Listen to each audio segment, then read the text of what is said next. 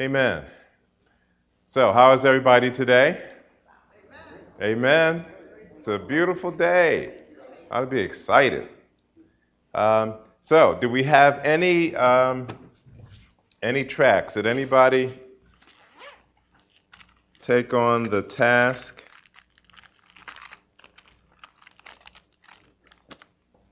Take on the task of writing a track?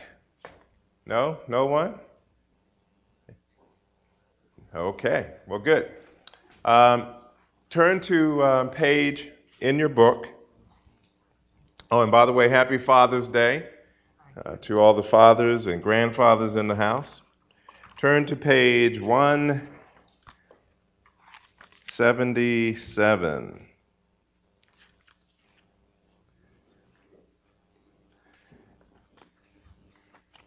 And if I could get someone to read for us section C, number 2. In the present, we are being saved from the power of sin.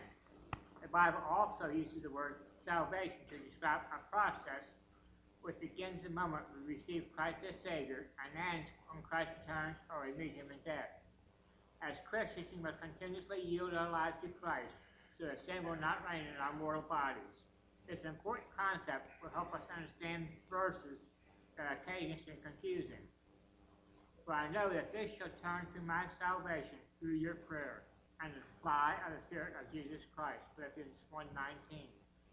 Work out your own salvation with fear and trembling. Philippians 2:12. By which you also are saved, but you keep in memory what I preached unto you. 1 Corinthians 15:2. And then on the next page as well, there are a couple of scriptures, 178.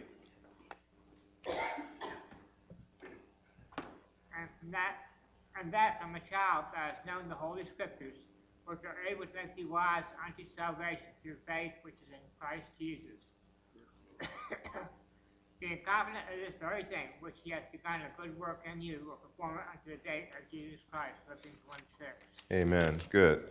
So we're focusing on overcoming the power of sin. As it says, we are in the present, we are being saved from the power of sin.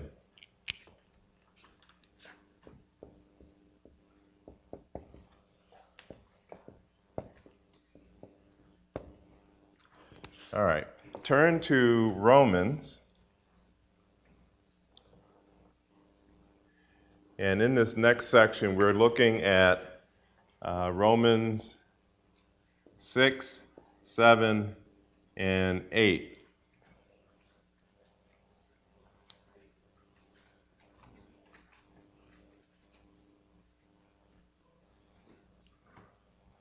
And for today, we're focused on Romans chapter 6, but we have to begin in chapter 5, and we want to look at particularly verses 20 and 21.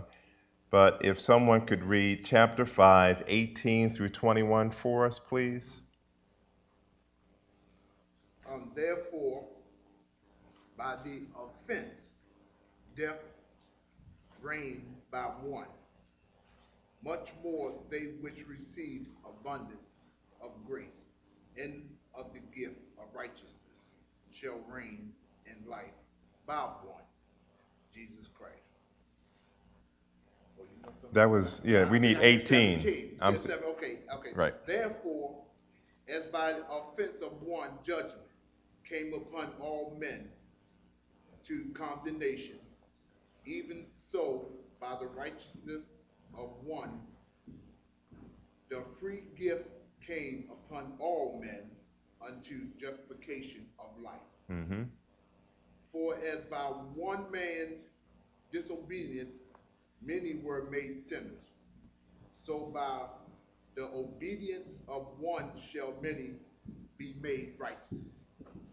Moreover, the law entered that the offense might abound, but where sin abound, grace did much more abound. That as sin hath reigned unto death even so might grace reign through righteousness unto eternal life by Jesus Christ our Lord. Okay, great. Thank you for that reading. So, what is Paul suggesting here in these verses?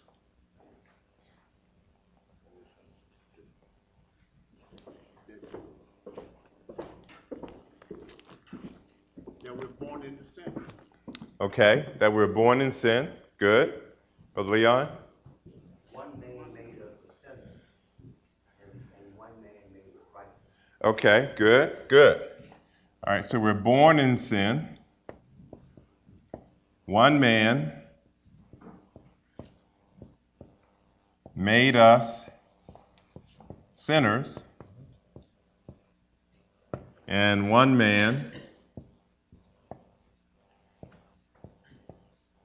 made us righteous. Good. But not the same man. Okay, but not the same man. So, one different man. All right, not the same man. All right. And when he talks about the law coming in, what was the purpose in the context here? What is Paul saying the law was used for? Offense. The law entered that the offense might abound. Okay, so it says that the law entered that the offense might abound. Okay, so that's the King James, right? Yes. Okay. Yes. So the law entered. What do we remember what we said about the law entering? What did we indicate that meant? The law entered. God's righteousness. No. Our sin. No. The law came into being. The law came into being, okay?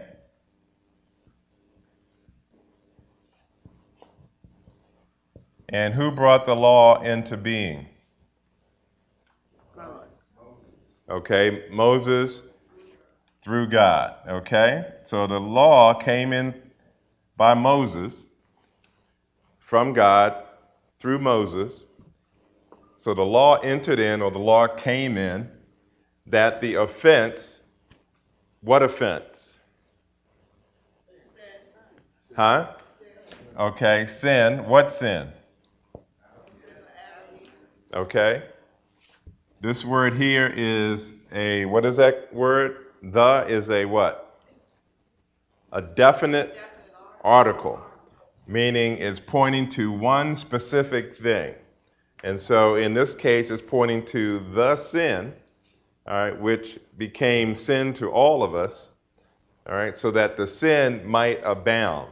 Why would God want the sin to abound?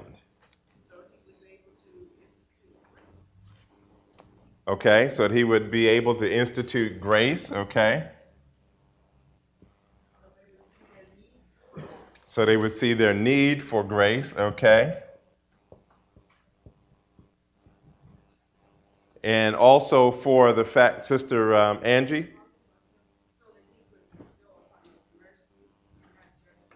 Okay, that's true too.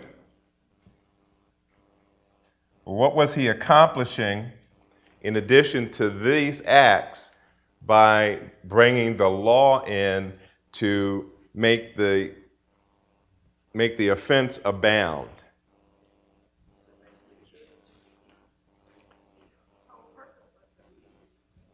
Okay. When sin came, sin abound, grace much more abound. That's Overshadowed sin. that's true. Grace overshadowed sin. Correct, correct. Deacon Tab? But the law exposed sin Yeah. and taught us that it was impossible for us Okay, that's good. That's good. So before we had the law, did we know that we were sinners? Be careful now, think about it. Before the law, and let's go back to Moses' day, before the law, did they realize that they were sinners?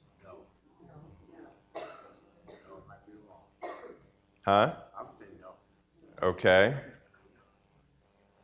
Carolyn?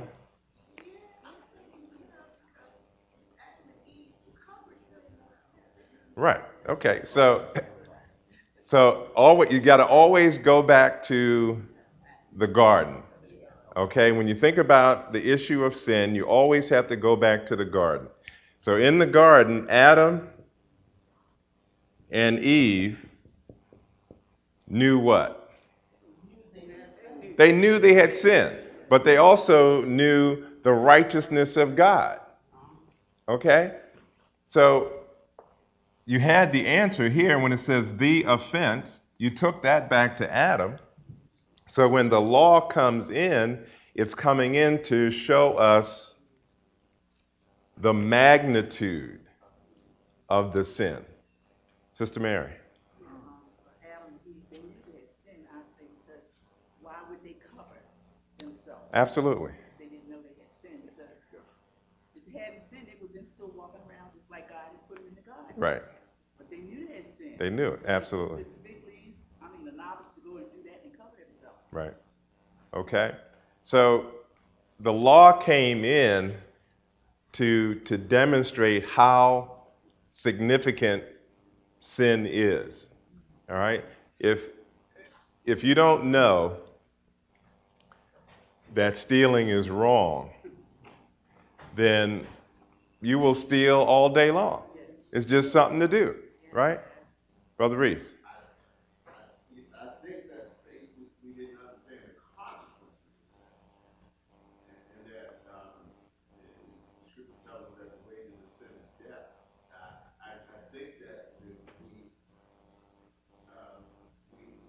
understood from the beginning the consequences of it, and in terms of that there's a penalty, then I think we probably, he still would have done it, but it would have been something that we would have thought about, but not that we sinned it in itself.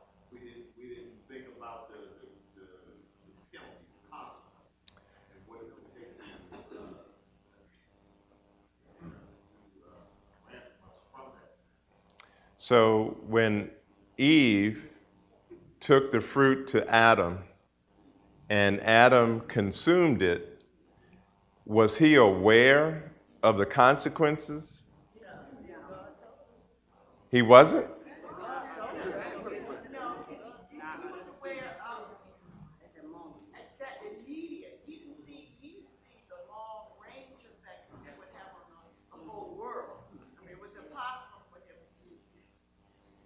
Okay.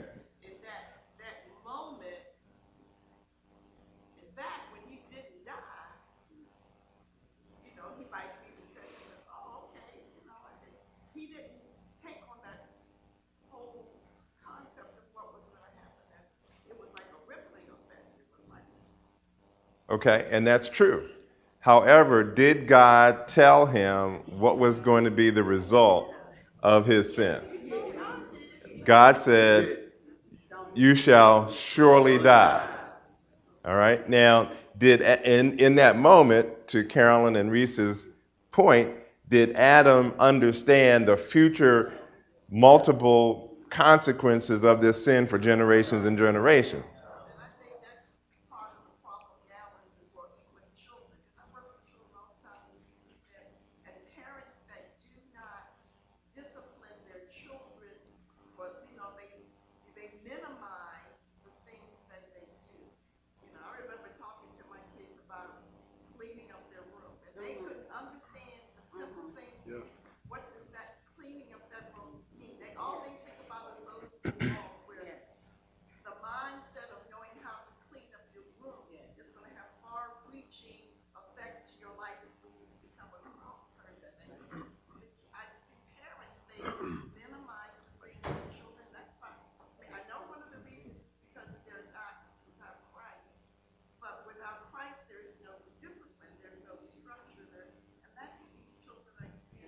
Mm-hmm. Parents minimize what they do. There's no consequences to Mm-hmm. what they do. Okay. And then they continue on in their sin abound. Okay. Okay. Good. Reese? And also, I think that Adam understood that it was wrong, Mm-hmm. but I don't think he knew like I said, the consequences of his action, because the first thing he did was blame on the tree. I mean, it was his responsibility. Right.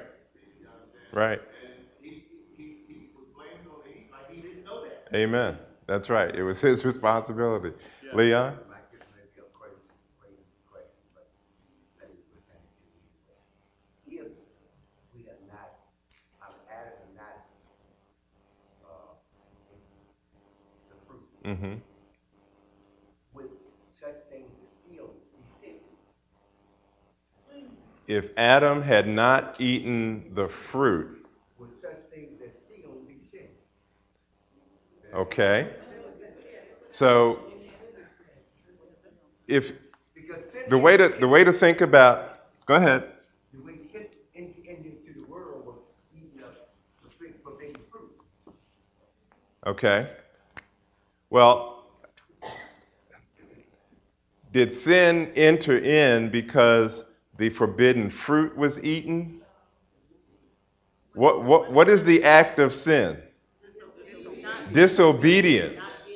Not being, it's rebellion against God. So, hold on one second. So the way to answer that question is to always compare sin to the righteousness of God. Okay?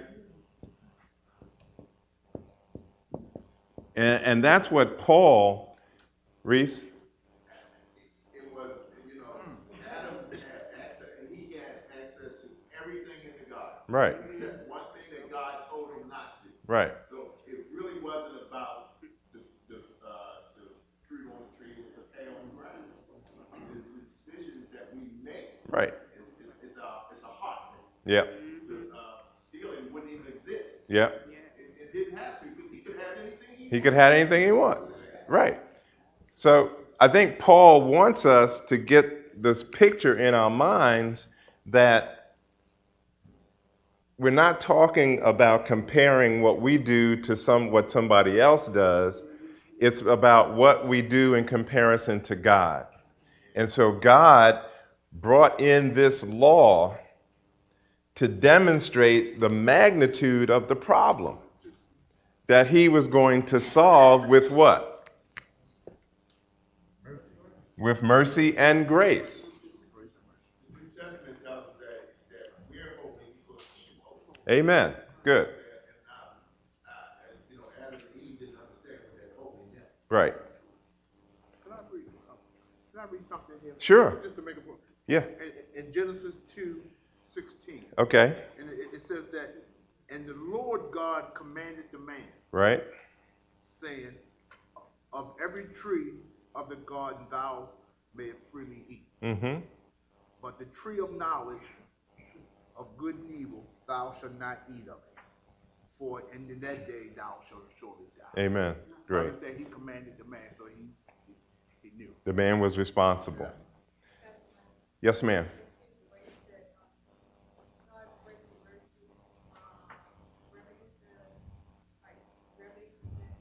Yes.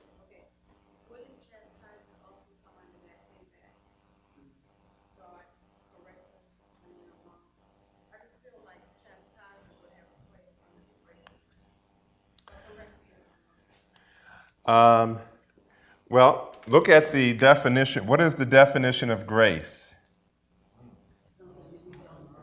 Something that we don't deserve. Favor. Okay, something that we don't deserve. He gave us something, right? And then mercy is what? Withholding something that we do deserve. So, is chastisement in here?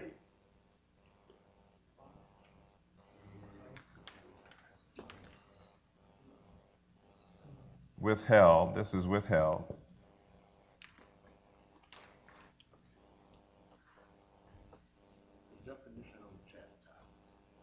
definition of chastisement is to discipline, to correct, to punish, to, huh?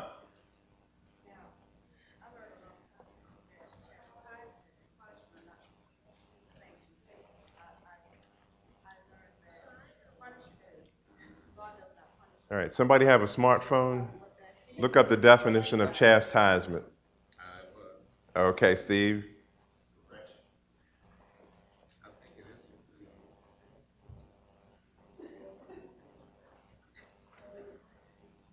Somewhere in the Bible, doesn't it say that,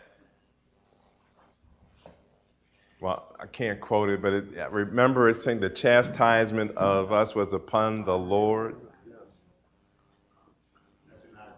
Is that in Isaiah?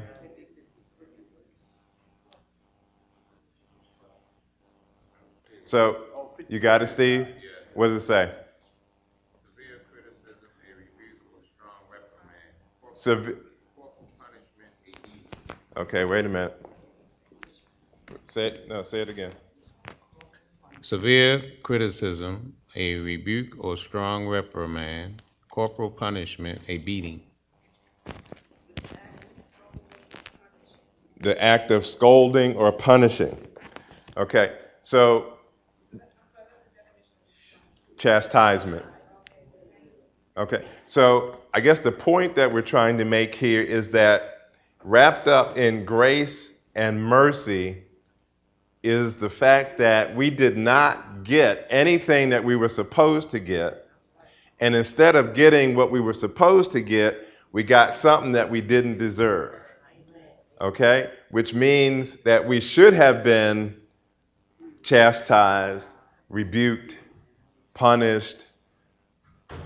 The wages of sin should have been death, but we didn't get any of that within. Who took all of that on our part? Jesus Christ.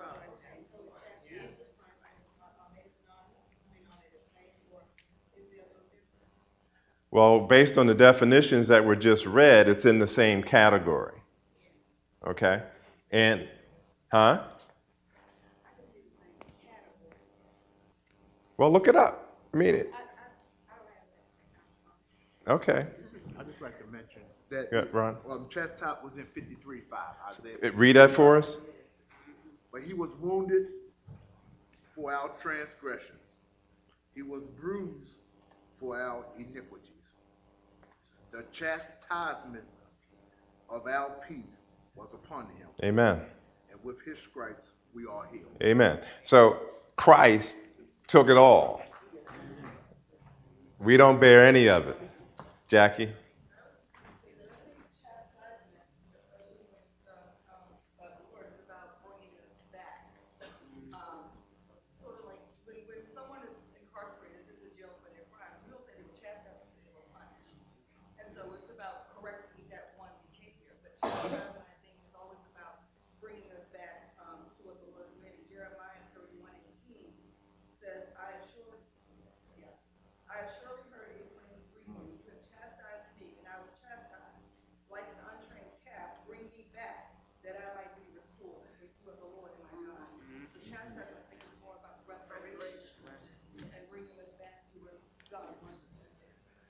In that context, Jeremiah, read that again for us, please. Where are you? Jeremiah what?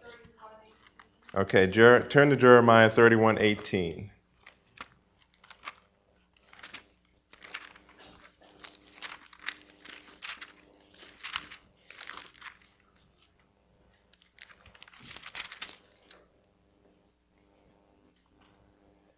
Okay, go ahead and read that for us, Jackie.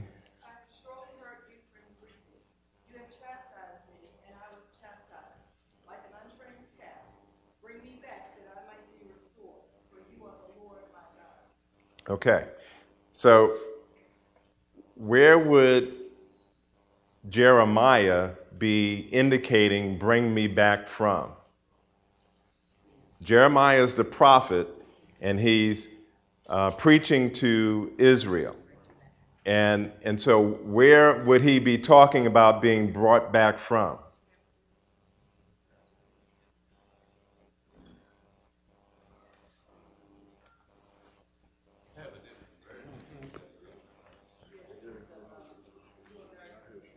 Okay. Go ahead, read it, Steve.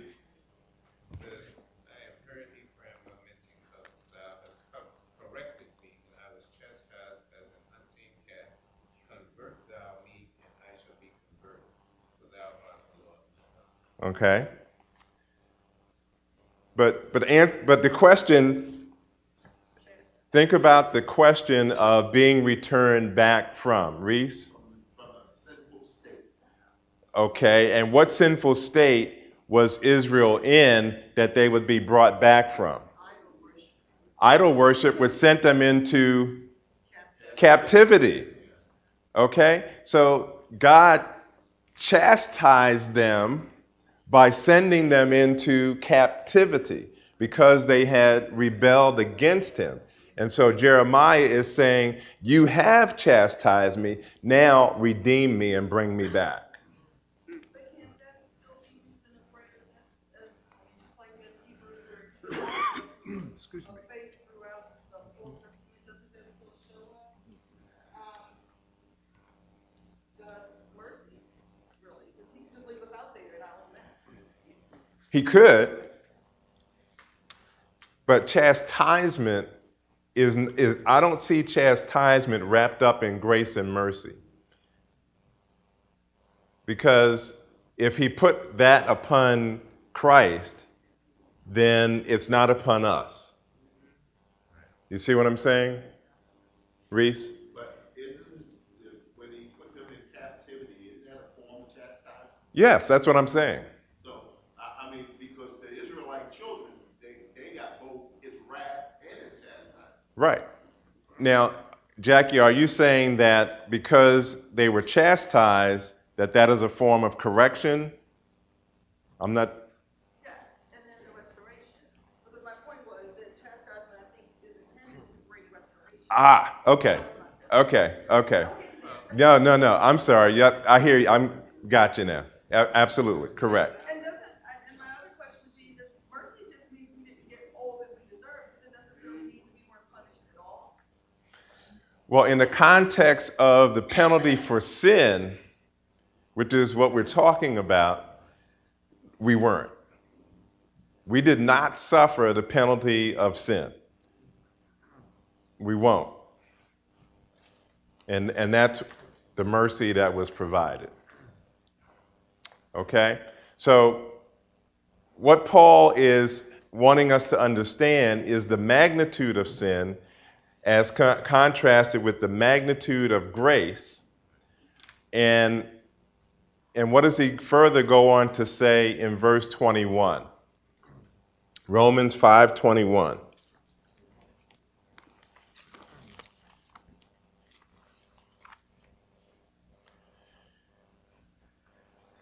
Actually, why don't we read 20 and 21 so we get the proper context? Moreover, the law entered and the offense might abound. But where sin abounded, grace did much more abound. That as sin has reigned unto death, even so by grace reigned to righteousness unto eternal life by Jesus Christ our Lord. Okay. So, what did Paul do with the word sin?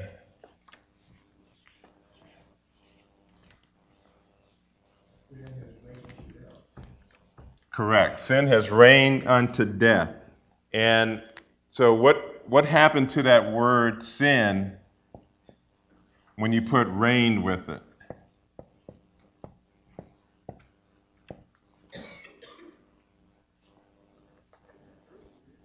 Roberta. Sin was king. Correct. This word here, reign, is the Greek word that means king or of a kingdom. Okay? And I think it's Basilius. That's close to the spelling. That's what that word means in the Greek. It means to be king or of a kingdom. And so when you say that sin is king, you have now made sin a person. or personified. The Word. Okay, which means that Paul is talking about the sin nature. So when we talk about the power of sin, where does sin get its power?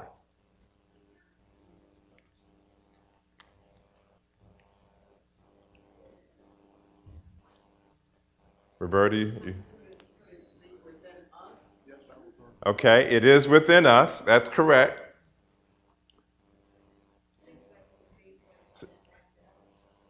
Okay, Sister Margaret.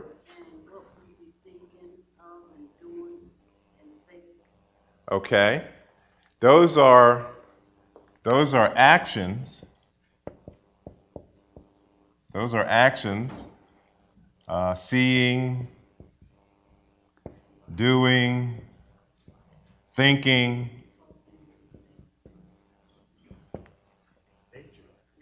But what is Paul, Angie? I'm sorry, I was just going to say, to me, another way of looking at it is sin comes from the will to put it in action. It comes from the will to perform. Okay, that's true. And Paul is saying of sin nature is what? If you have a king, remember now, sin is the king. What is, if you are in pattern? Adam. Okay, good. If you're in Adam and you have the sin nature and sin is king, what is happening? It's ruling you. Absolutely. Ruling. When you think of a kingdom, you think of a dominion, which leads to what? What comes out of the word dominion? Domination. Okay? Reese? No, I was saying the power. Where does the power come from? The power comes from the sheer nature of what sin is. It rules. It has dominion over you. It dominates you. Because of its sheer nature. All right? Now, we need to make sure that we're of who Paul is talking to. Who is Paul talking to here in Romans? Who is Paul talking to?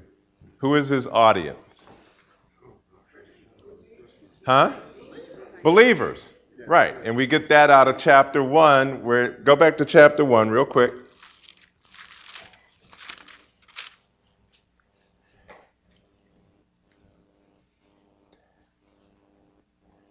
Read 1 through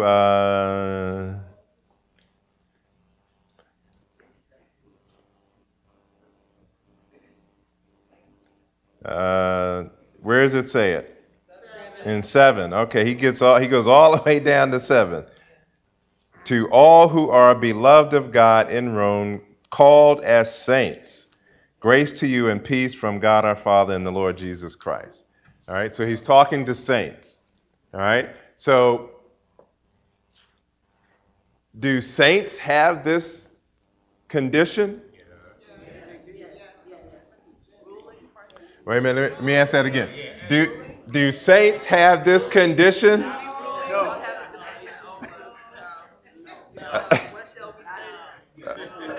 Okay, all right. Somebody read, Reese. That's what I'm saying. Amen. Okay, so Angie, but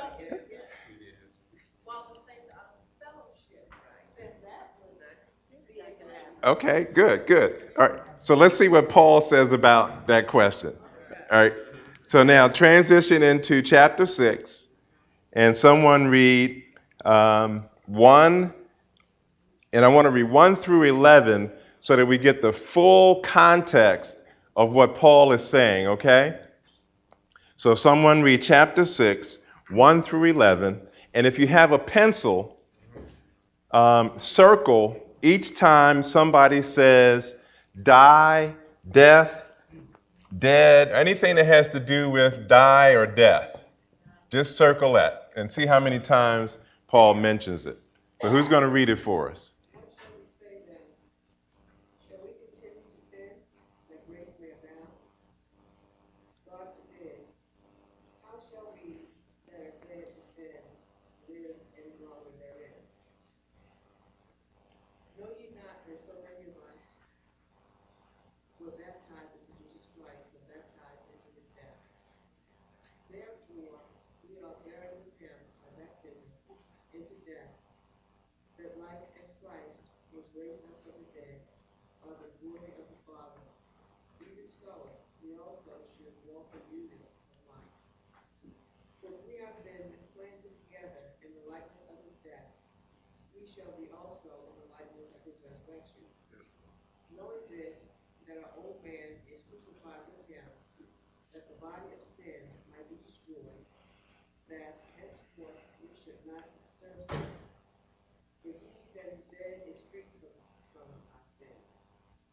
Now, if we be dead with Christ, we believe that we shall also live with him, knowing that Christ, being raised from the dead, dieth no more. Death hath no more dominion over him. For in that he died unto sin once, but in that he liveth unto God. Likewise, reckon ye also yourselves to be dead indeed unto sin, but alive unto God in Jesus Christ our Lord. Amen. Amen. Thank you for that reading. So how many times is death or dying? Huh? 13. I had 14, depending on the version, 14. Amen. So what is Paul talking about? Is he talking about death or is he talking about life? Both. Absolutely. So, the power of sin comes from the dominion that is brought about by the nature of what it is. Okay? It is absolute rebellion against God. So the power comes from the fact that kings reign, right? Look at what's happening in Syria. Everybody follow what's happening in Syria? That king is not going to be dethroned. He wants to be in power forever. And that's the way sin is. Sin wants to be in power forever. Okay, so now we're going to find out what Paul says enables the Christian to overcome the power of sin. So in verse 1, it says what? Shall we continue in sin? And Paul says what? God forbid. May it never be. All right. And then in verse 2, what does he say? I'm sorry, I jumped ahead. Certainly not. And what else does it say in verse 2? How shall we who are dead live in sin? All right. Then what does it say in verse 3?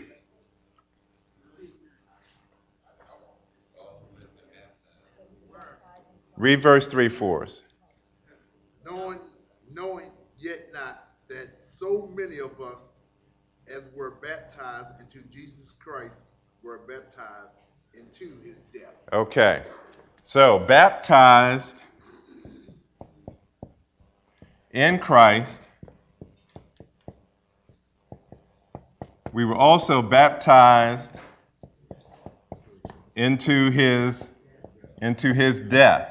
So when did he die? When did Christ die?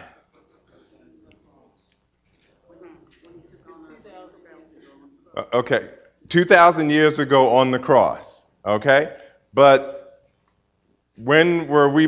Most of us were born in this century, except for maybe one or two of y'all. Okay, so 2,000 years later, here we are. We're alive, but Paul is saying that we were baptized into Christ's death. So how did that happen? So God wants us to have a picture.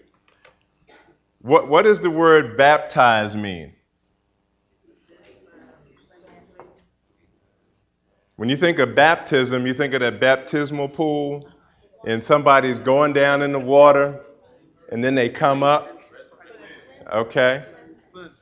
All right. That's all right. Good. Good. Cleansing. Good. Submerge. Okay. Those are all good words. And Carolyn. Because when they would dye cloth, Yes. they would place cloth into the colored dye and baptize them. You place the cloth in, and then the cloth would take on the color of the solution. Good. Good. Excellent. So the picture that God wants you to have is of this word baptism, or the word is actually baptizo,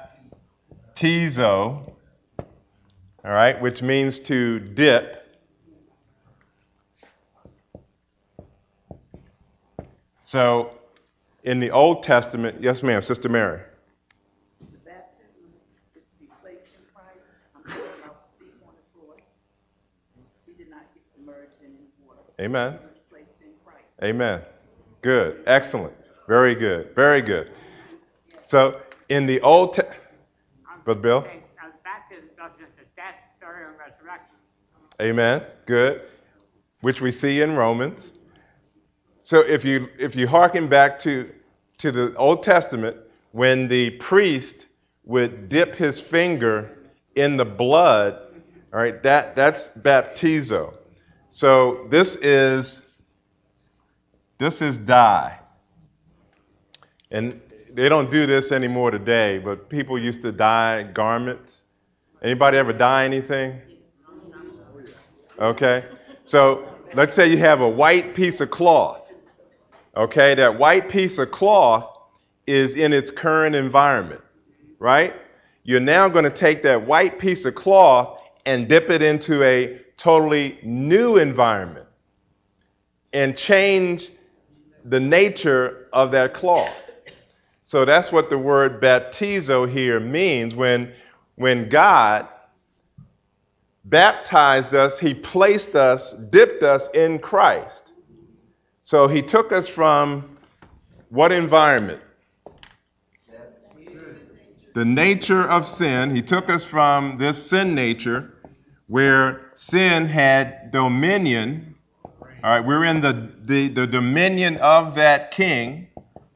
So he took us from that dominion and placed us in the dominion of Christ. All right?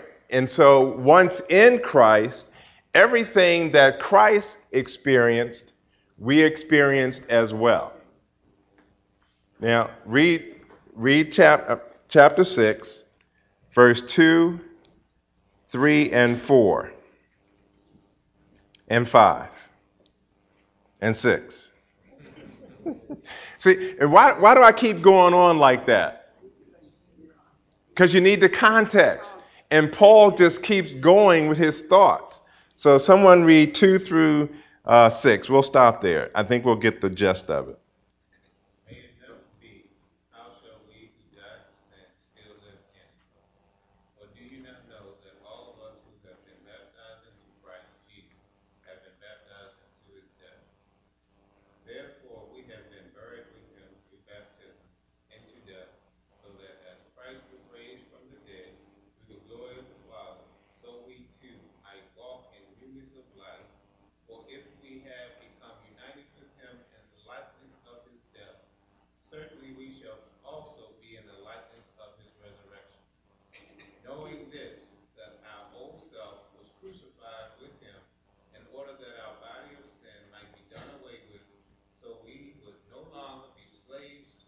and read 7. Read 7. For he who has died is free from sin. Amen, amen, amen. So the complete thought here is that God, knowing that we were in the dominion of sin, took us out, placed us in Christ. And death, what's the meaning of death? Separate. So God performed an operation of separating us from the old nature and putting us in Christ, which gave us a new nature. This separation is permanent in God's mind. Now, it didn't say that he took out the old nature. The old nature, the old sin nature is still there. And so, what happens? So, I had my gallbladder taken out years and years and years ago. That thing is gone forever. I don't even know where it is right now. It's just gone. Okay? But what if they had left my gallbladder in, but cut it wherever it was connected? I would still have it, right? But it just would not be functioning. But if I could sort of go back in there and reconnect it, the gallbladder would be functioning again.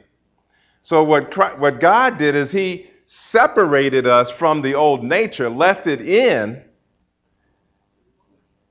How then are we able to sin? We have to reconnect. We are the ones that are making a decision about sin because we reconnect to the old king. So it isn't God's fault that we sin. It's a personal decision. Every time we sin, it is a personal decision to reconnect to the old king. That's what Paul is saying in verses 1 through actually 11. Read 8 through 11 for us, Steve. Now, if we have died with Christ, we believe that we shall also live with him, knowing that Christ, having been raised from the dead, is never to die again. Death no longer is master over him. Wait a minute, say that again. Death no longer is master over him. Amen. For the death that he died to sin once for all. But the life that he lives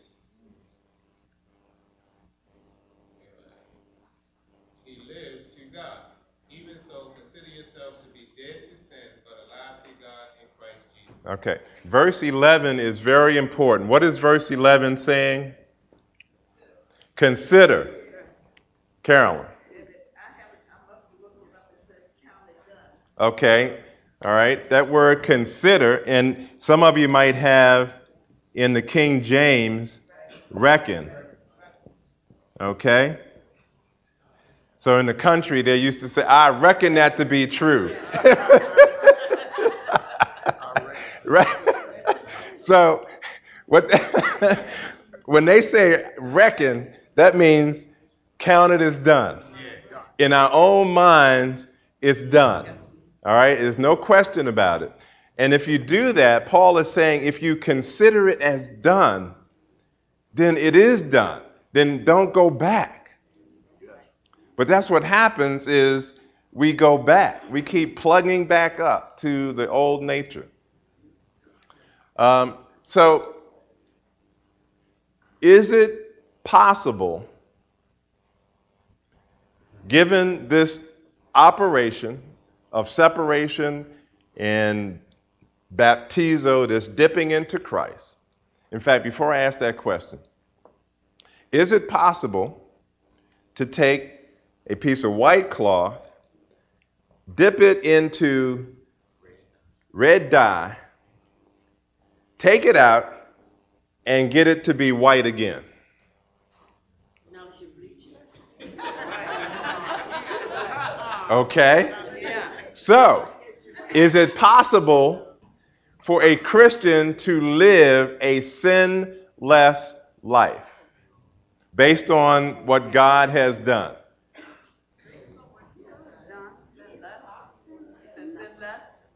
Meaning, no. Is it possible? Is it possible for a Christian to sin no more?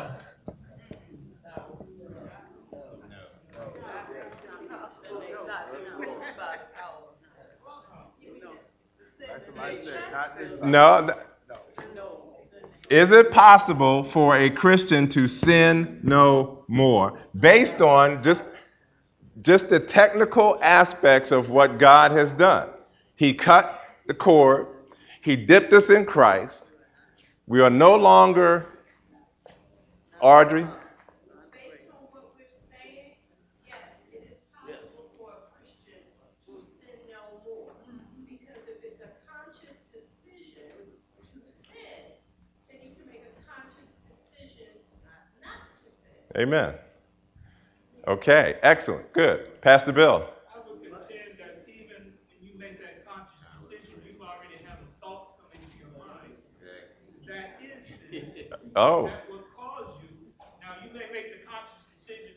Pastor Brown used to say, the birds may fly over your head, but you don't have to make a nest. Right. Right. So you may make the conscious decision not to sin, but the thoughts are sin. Yes. You know, you can have a thought. Some thoughts are sin. Yeah, yeah. Angie? The way I see it is that because of our position in Christ, we sin no more. Our position is with Christ right now. We will go there with her because we have accepted what he's done for us on the cross. But yet, I believe the nature of sin, or the Adamic nature, is still within us, which means we are still capable of sin. Because of our position in Christ, our choice to change our lifestyle, we do not intentionally. But I think because of that, sin nature is still resident within us. Okay. Okay, good, good. That's good. Leon? I would just like to go to First John, verse 8, where it says, "This thing that no sin we deceive ourselves from not All right, 1 John 1:8. Okay.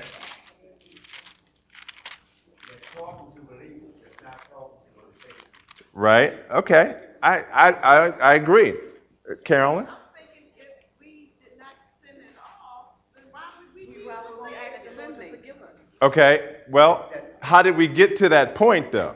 I'm saying we get to the point of this capability because of Christ. I'm not taking Christ out. After Christ has saved us, and just keep in mind, all of this is happening in salvation. This is the act of salvation. So we are saved. God's grace and mercy. Okay? Through his grace. Is it possible to sin no more? John. Is sin something you buy in a pawn shop? That's a good, no, it's not something that you buy at the pawn shop. No, it might be something that sends you to the pawn shop, but it's not something that you buy there. Okay?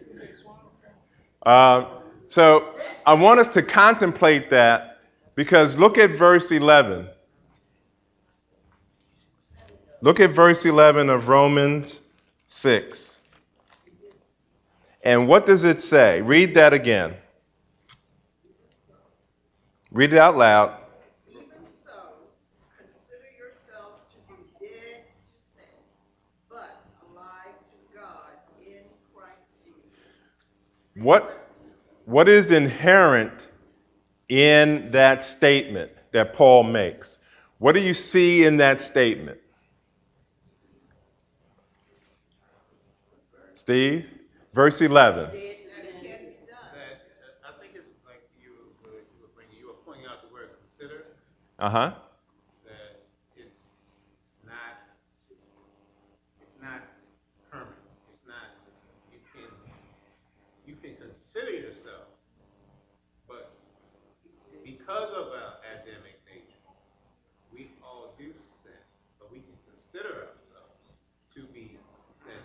Okay, and so that's warm on the track. In that consideration, what is inherent in that consideration?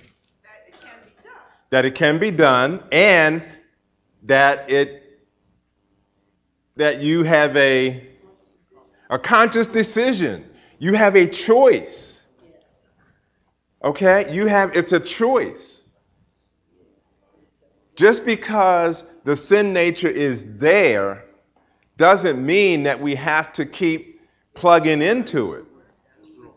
We have a choice. God gives us a choice. God could have taken the sin nature out just as easily as he separated us from it. He said, you know what, I'm going to make this easy for the Christians, and I'm just going to take the sin nature out, and they're going to live like I planned for them to live. Now, he could have done that in the Garden of Eden. He could have said, why am I going to put, you know what, let's just not even go there. But what does God want?